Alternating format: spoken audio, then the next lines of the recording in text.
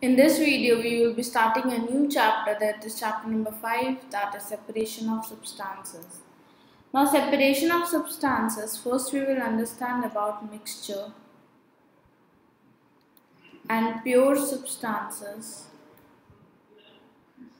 After that, we will be studying about the types of mixture. Now see, when there are molecules of two or more substances, then it is called as mixture. The substance that contains molecules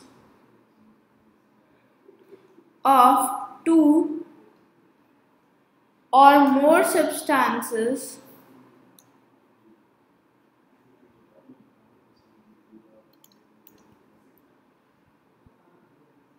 then it is called as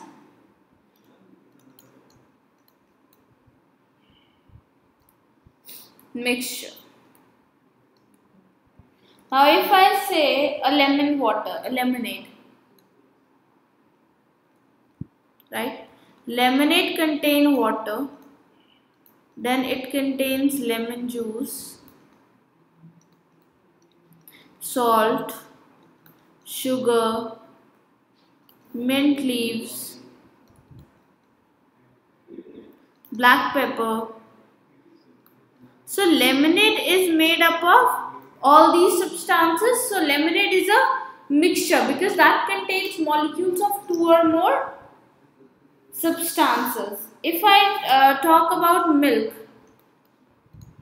milk is a mixture. It contains water, cream and other things. Then air is also a mixture of several gases.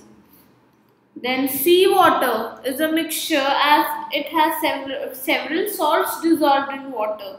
The common salt we use in our food comes mostly from seawater. So all these are mixture. Pure substances. Now, if a substance contains only one type of atoms or molecules, then it is called a pure substance. That is oxygen. Oxygen is made up of O2. That is two atoms of oxygen. So it is a pure substance which contains only one type of atoms or molecules. Nothing else is involved in it. If I say water, then water is a mixture, H2O, as it contains two hydrogen and one oxygen. So it is a mixture, water, because it is containing hydrogen and oxygen. So more than one type of atom or molecule it is containing. Whereas oxygen is a pure substance.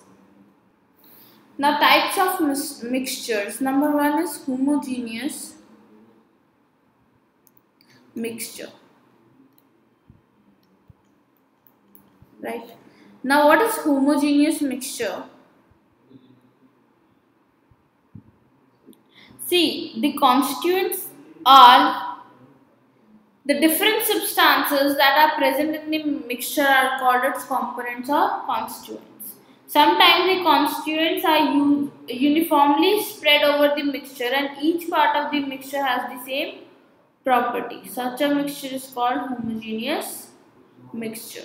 Now first of all, let's understand the different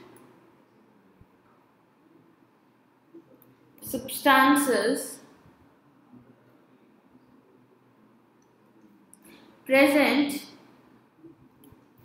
in a mixture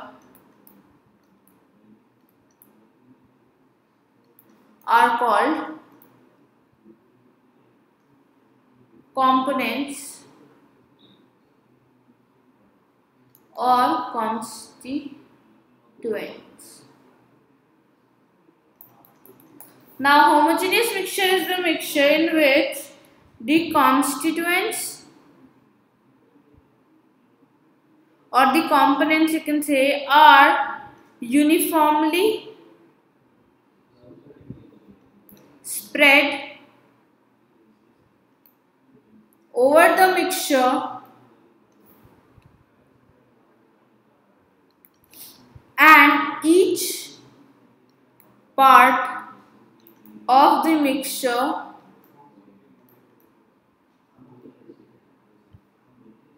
has the same properties. Then the mixture is known as a homogeneous mixture. Now, for example, solution of water and sugar. Now, sugar gets completely dissolved in water. There are no particles that are left behind. Sugar gets completely dissolved in water. So see, you do not see any particles that are left. If this is a jar and you are taking water in this and you add some sugar particles and mix well, again you won't be able to, unless and until you taste, you won't be able to recognize that this water contains sugar, just because it gets mixed with water completely. Now, heterogeneous mixture. See, when the constituents or components, you can say, are not evenly spread throughout the mixture,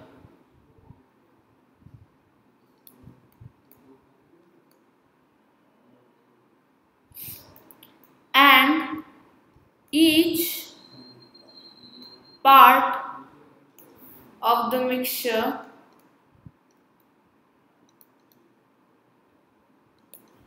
does not have the same properties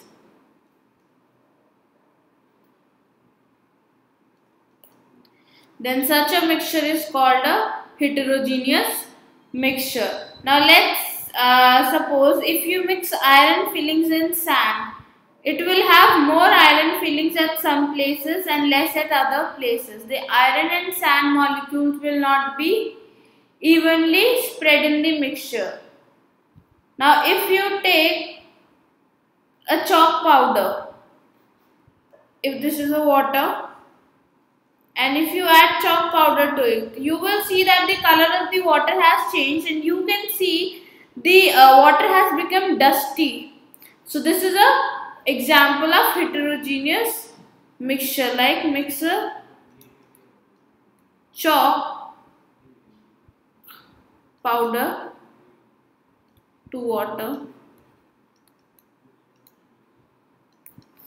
Now, if you mix iron fillings and sand, then this mixture is also known as heterogeneous mixture. I hope you have understood this. Do download our Scholars Learning app and enjoy the learning experience with us.